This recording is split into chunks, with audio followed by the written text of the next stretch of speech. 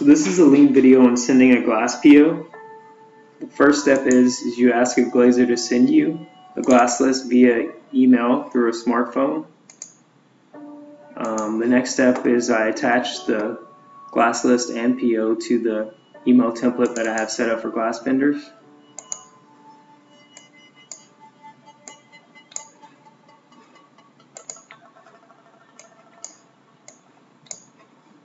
And then you attach the PO.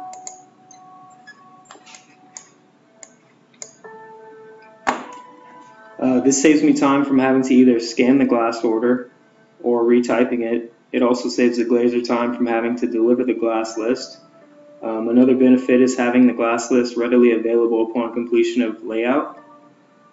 Thanks for watching.